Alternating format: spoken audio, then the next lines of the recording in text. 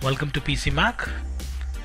Today we are checking how we can use our Raspberry Pi 3 to make a CCTV DVR and try to capture the videos and live streaming. So let's get started.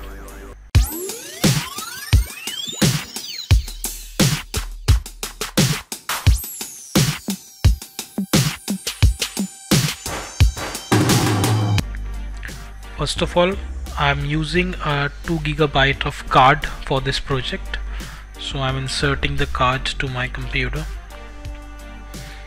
and just closing it. So first of all, I need to open the SD card formatter, then yes to format the card. I'm formatting it now. It's formatted. Now I'm opening Etcher to burn the image, to write the image to the SD card. And now I'm selecting the image. The image is MotionEyeOS for Raspberry Pi 3. I mentioned the link in the description, and you can see the link on the bottom right corner of the screen. Let me just show you by going to this website. So here you can see all the images are available here.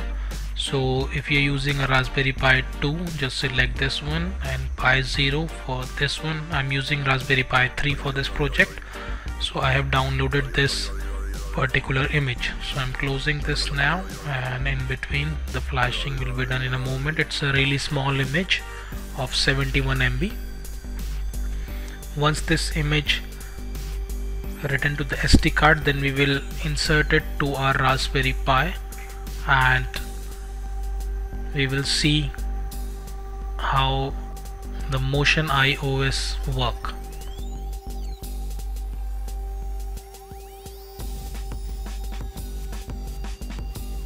Now the flash is complete. We will take out the card and insert it to our Raspberry Pi. It will take only a moment to install the image on the Raspberry Pi, so please wait. I have turned on my Raspberry Pi, and let me just close this. For this project I am using my Android phone as a Wi-Fi camera. To make your Android phone as a Wi-Fi camera, you just need to use this particular software, Camera Stream Wi-Fi. Let me show you on the web browser how this software look like.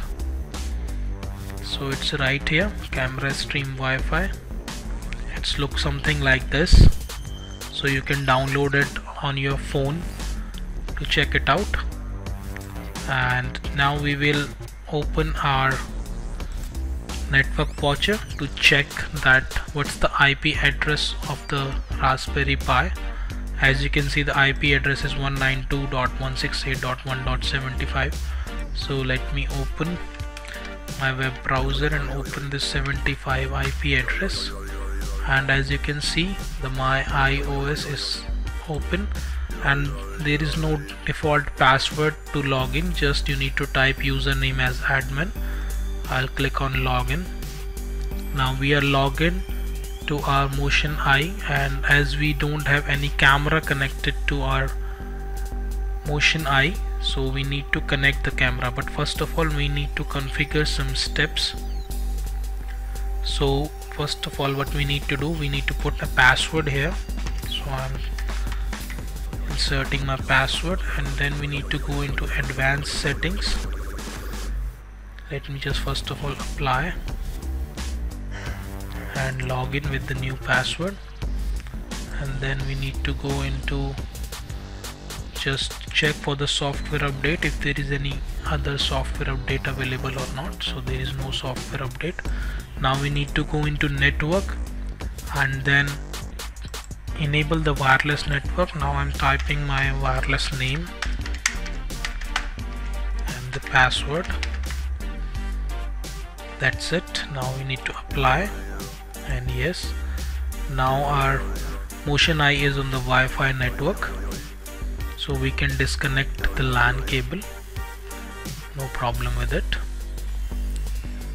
In a moment it will be establishing the connection with the Wi-Fi.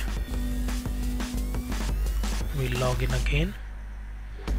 Now I'll show you how we can connect our MotionEye camera,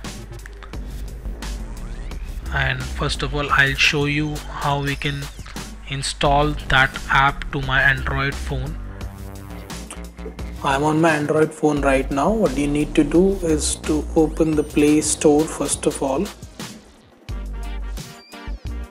and when you open the Play Store you need to search for camera stream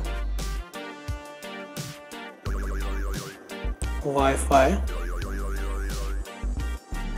and you will see the app on the top, camera stream Wi-Fi. You can install it. Once it's installed, you just need to open it, and when you open it, it will look like this, and it will show you the IP address on the bottom left corner, and it will show you the image resolution on the top right corner, sorry, on the bottom right corner. So you just need to change it from here according to your Wi-Fi speed and your router configuration. You can easily change it. So now we'll get back to our computer and I'll show you the camera configuration. Now as the app is installed in my Android phone, we'll try to configure our camera here. So we need to go here on the top left corner and then click here and add camera, and then when we click on add camera we need to open the app on our phone. So when you open the app on your phone, it will give you the IP address of your camera, and you just need to follow the instructions and add that here in camera, add camera console. So give me just 1 minute and I'll put the details here. In between I'm setting up my camera so you can see what's going on the screen. So my camera is set up. Now we will set up the camera here, network camera, and then http://192.168.1.76, and the port number is 8080. So this is the IP address for my camera as the app shows you on the bottom left corner. Now we just need to click here on the camera, and as you can see it's selected MJPEG network camera. You just need to click on OK and the camera will be set up now. So the camera is set up.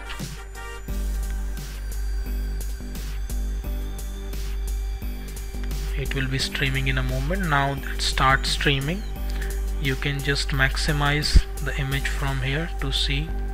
As you can see, the camera is streaming now.